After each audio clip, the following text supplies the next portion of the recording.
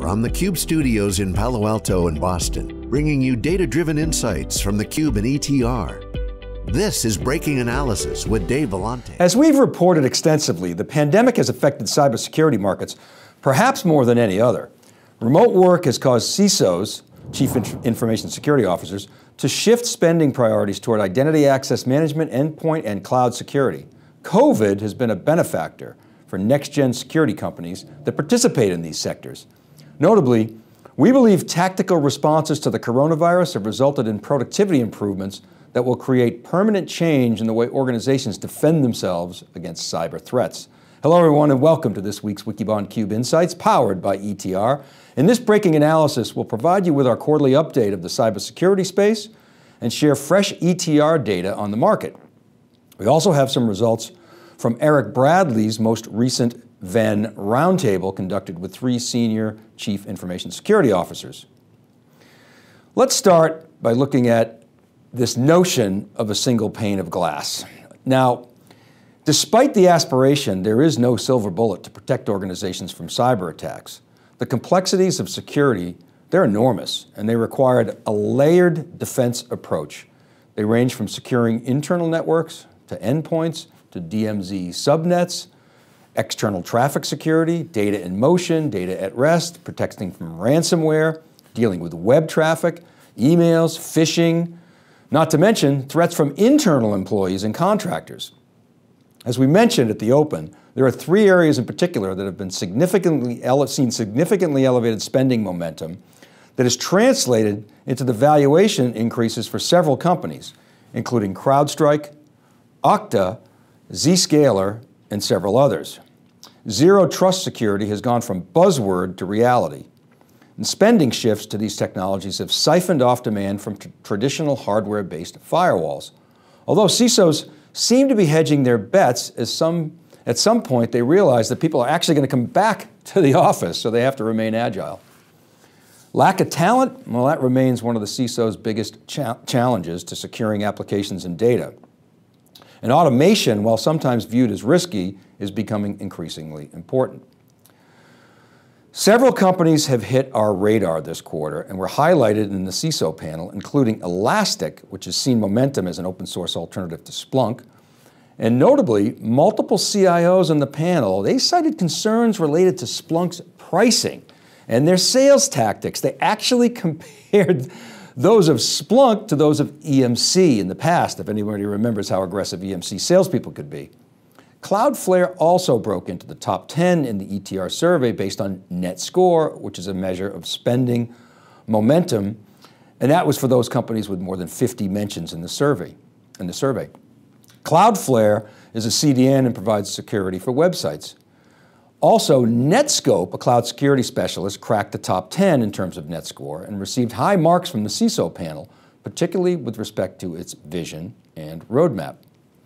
Microsoft, Palo Alto Networks, Okta, CrowdStrike, Cisco, CyberArk, SailPoint, Zscaler, and Proofpoint remain focus vendors for us in the ETR survey, as measured by spending momentum and their presence in the data set, what we call market share. And we'll talk more about those companies in a moment.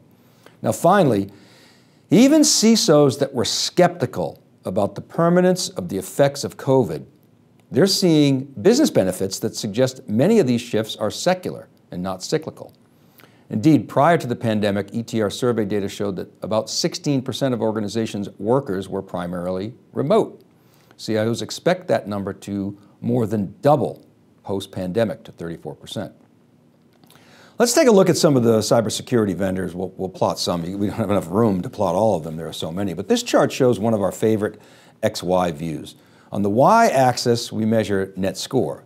That measures, again, spending velocity by looking at the net percentage of customers that are spending more versus those that are spending less within the ETR survey. The X-axis measures market share or pervasiveness in the survey. Now we've included a select list of companies for this view and only include those with more than 50 responses or 50 ends, shared ends if you will, in the data set. In the upper right, you can see a table that shows the data sorted by both net score and shared ends for each vendor.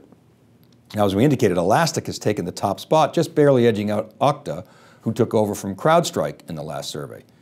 And you can see the significant market presence of Palo Alto and Splunk, and the most pervasive vendor here is Cisco.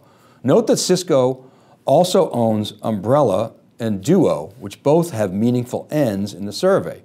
Now, if we were to combine these into one view, a single view of Cisco, all three of those, it would pull the company even further up and to the right. Security is one of the bright spots in Cisco's portfolio and shows consistent year-on-year growth each quarter. Now, having said that, some CISOs complain that Cisco's propensity to rely on acquisitions to fill gaps has caused them integration challenges in the past. Well, let's come back to Palo Alto for a moment. We'll make some comments later regarding their position relative to Fortinet, but we wanted to call them out here. Look, CISOs, they really like Palo Alto. They trust Palo Alto Networks. They consider Palo Alto a trusted leader with a very strong portfolio and vision. Now let's turn our attention to the pack here. As we mentioned, Okta's momentum is notably elevated, and it's meaningfully higher than the others. Its presence continues to increase to up to the right, as does CrowdStrike's, or to the right, not necessarily up to the right, but to the right. But CrowdStrike has come off its net score high, so it's coming down actually in the vertical axis. And we're not super concerned about that because they're dramatically increasing their presence on the x-axis each survey. But so is Okta, so that's something to watch. In other words, CrowdStrike's coming down in net score while it's increasing its presence. Okta's holding its net score while at the same time increasing its presence, which is really a strong sign. Now, they don't compete against each other directly, but they're still in the same sector. We've also included Carbon Black here because of their VMware acquisition, and VMware CEO Pat Gelsinger. He's on a mission to fix security, and the company has made a number of moves in cyber. VMware has a really good track record of execution, and while fixing security is highly aspirational, with its install base and history of success, we wanted to include them here because they're getting more attention of the CISOs in the ETR panel. So we're keeping an eye on VMware and Carbon Black. It's going to take some time, but we'll keep watching that. Now let's take a look at how the players have moved this year over the quarters. We're going to show you 4 tables here. We're going to compare the net scores and market share of the cyber companies for January, April, July, and October surveys. So pre-COVID and throughout the year. So let's look first at the pre-COVID positions. The leftmost chart is sorted by net score or spending momentum, and the rightmost chart is the shared ends, which is the number of mentions in the survey, which is what drives the horizontal axis that I showed you earlier.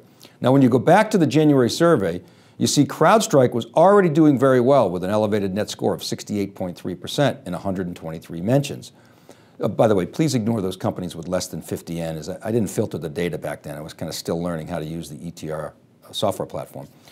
Okta was also elevated, and you can see the others there as well. Now, last year, we came up with a method to assign stars to those companies that had both top net scores and large shared ends in the survey. So spending momentum and strong market share. And you can see Microsoft, Splunk, Palo Alto Networks, Proofpoint, CrowdStrike, Zscaler, and CyberArk made the cut and all received 4 stars. And we gave 2 stars to Cisco and Fortinet because they had strong net scores and very high presence in the survey. Now let's go forward and look at April when the lockdown was in full swing. Okay, so we tightened things up in April and on the survey, on the presentation of the survey data, and only included those companies with more than 50 N. And we cut the top 10, that's the red line, and we then put in there Dell EMC, which is RSA, and IBM for context. And you can see CrowdStrike, they shot to the top with a 68% net score and increased its shared N. And you can see the stars on the right. Now let's just jump ahead to the July survey. So now we're well into the pandemic. Maybe things are calming down a little bit in the summer. People feeling a little bit more freedom, maybe not as concerned about the work from home piece. That's sort of settling in. And CISOs, they had a little time to respond here. And that's kind of the picture in the summer. Okta jumped way up on the left, you see, in spending momentum. And CrowdStrike, they moderated a bit. Although they remained elevated. And again, they're not direct competitors, but it's instructive to compare these two firms because they're both hot and growing. And you see the green lines, they show the direction of the momentum of the net score. CrowdStrike was a bit of a concern because its net score dropped and its presence in the data set kind of moderated but the company continued to report strong revenue during its earnings calls, and the stock remained a darling. So, some mixed signals in the data. One quarter doesn't necessarily make a trend. But Okta, Microsoft, Cisco, Palo Alto, Splunk, and several others, they remain very, very strong. Now let's go into the most recent October survey. So again, we continue to fine-tune our presentation analysis here, and you can see there are two red lines. The top one is the top 10 cutoff, and the second line is the top 20. As we said, Elastic hit the radar for net score, but still not pervasive enough in the data set on the right to earn some stars with the shared ends. So Okta, in our view, continues to hold that top spot for momentum and made the top 10 cut for shared end, two very positive signs. Its shared end, for example, jumped from 139 to 185. So more and more mentions. People are increasingly relying on Okta for identity access management. Now for the green arrows here, the momentum lines, we try to take into consideration the shared end. So even though, for example, CrowdStrike's net score dropped from 50 down to 43%, its shared end, or again, the number of mentions, it jumped from 119 to 162. So that's a 36% increase. And you might be thinking, well, why is that significant? Well, CIOs and IT buyers in the ETR survey, they're asked to choose the areas with which they are most familiar, and then they answer questions on which vendors they use. So the fact that companies like Okta and Palo Alto and CrowdStrike and several others that we've highlighted are increasing their presence in the data set and still maintaining a very strong net score is a really good signal in our view. That's why, for example, take Zscaler, we still give them 2 stars, even though on a relative basis, it didn't make the top 10 cut. Its net score held relatively firm, and its shared end jumped by 39%. So we continue to like names like Zscaler, Okta, CrowdStrike, CyberArk, Proofpoint, Fortinet, and of course, Microsoft, which consistently shines brightly. Now let's look at a comment that underscores the CISO sentiment, and I think the market overall. Here's a comment from a CISO of a global travel and hospitality company. It's a name you would recognize, and obviously this individual's business was hit hard by the pandemic. So there's an inherent bias toward, a hope anyway, toward a return to the normal. But look at the comment. I'll read it. Quote, I was a skeptic on the permanence of the changes due to COVID, but I've seen firsthand there are legitimate structural changes that are taking place, and that's going to fundamentally shift where companies are investing in cyber. Building leases are expiring. People, they're productive working from home. Products that enable work from home and that are cloud first, that trend will continue and be permanent. And you know what? We agree. Okay, here's a chart that we've been updating right before the pandemic, and it compares the performance of the S&P 500 and NASDAQ with specific security companies that are public. And we've been tracking the revenue multiples on a trailing 12-month revenue basis over time to get a sense of how these companies compare. And, we prefer to use forward-looking revenue, but find TTM to be more consistent and frankly easier to access quickly. So that's what we're using. Now, note that Splunk, Okta, CrowdStrike, and Zscaler, those are the guys I've highlighted in red, they have yet to report as of this publication. A couple of points here are worth noting. First, we've been talking a lot about the divergence in valuation between Palo Alto and Fortinet. And we'll show some more data on that in a moment, but we want to share some CISO comments about Fortinet. People sometimes refer to Fortinet as Fortiknife, as in Swiss Army knife. They're the Swiss Army knife of cyber. Forti everything is what one CISO called it. Fortinet is more price attractive, especially for mid-sized companies who don't have the resources of larger firms that might gravitate toward Palo Alto networks.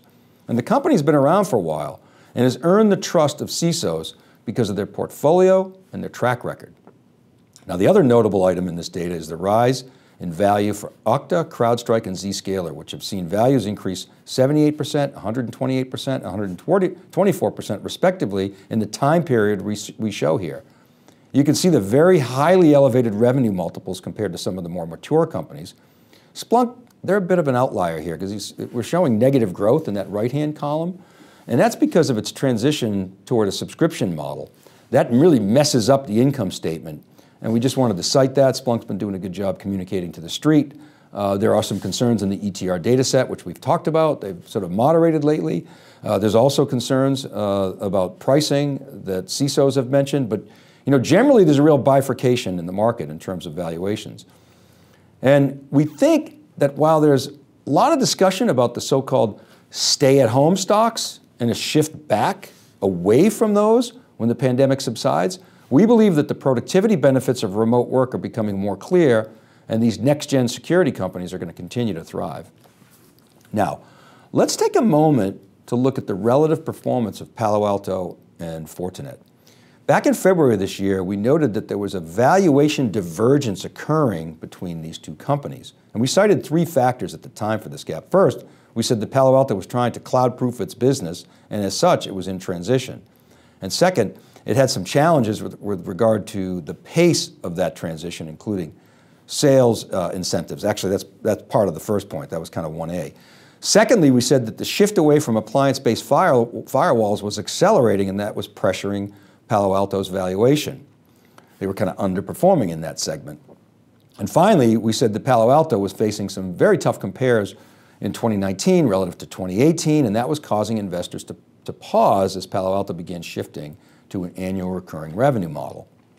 Now, we said at the time that CISOs really liked Palo Alto, and we felt the company would deal with these issues in 2020, and this chart really shows that, and they've begun to reverse this trend. The yellow line is Fortinet, the blue line is Palo Alto, and it's showing a sort of relative performance here. And you can see that gap coming into 2020, which extended into the meat of 2020. But now it's starting to compress thanks to a nice earnings report that beat EPS on revenue this month, as we're talking about Palo Alto.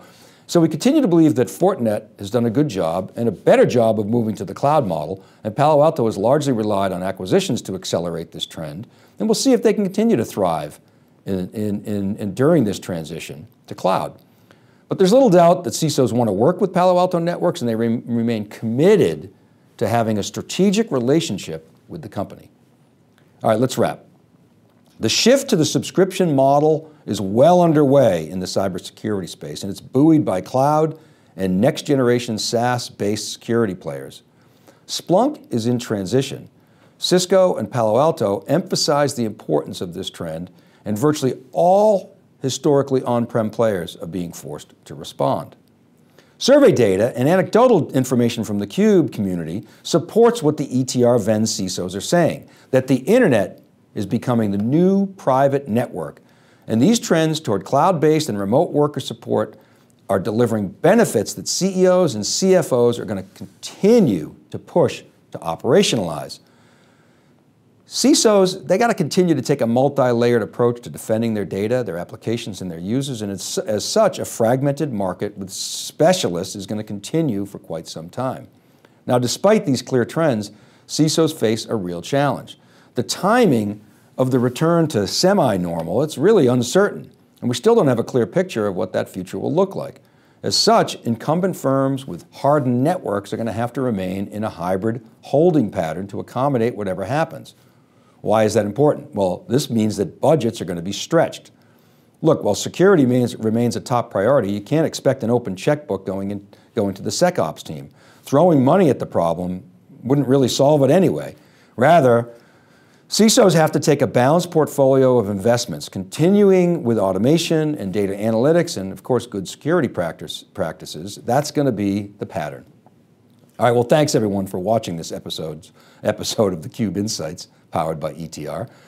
There are many ways to get in touch. @dvellante on Twitter, david.vellante@siliconangle.com. You can comment on my LinkedIn posts. I publish weekly on wikibon.com and siliconangle.com, and always appreciate the feedback from our community. These episodes, by the way, are all available as podcasts, so you can listen while you multitask. And don't forget to check out etr.plus for all the survey action. This is Dave Vellante. Have a great Thanksgiving. Be smart, stay safe, and we'll see you next time.